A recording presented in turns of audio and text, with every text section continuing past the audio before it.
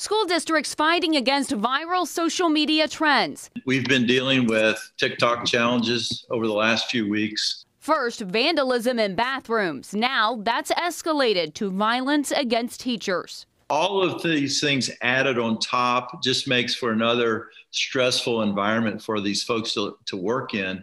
And we're trying to do as much as we can to lift them up. Tom York is principal at Talawanda High School and said seniors stepped up after some freshmen tore up bathrooms as part of the last TikTok challenge.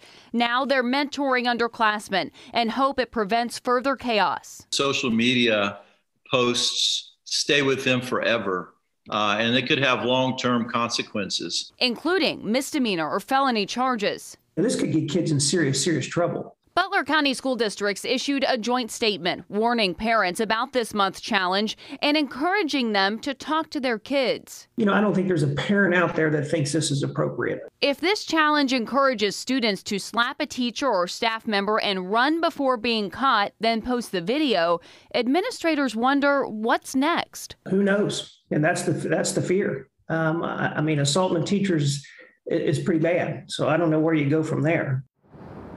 Now, at this point, no local districts have reported any incidents or students participating in this particular challenge. Reporting live, Molly Laird, WLWT News 5. Molly, thank you so much.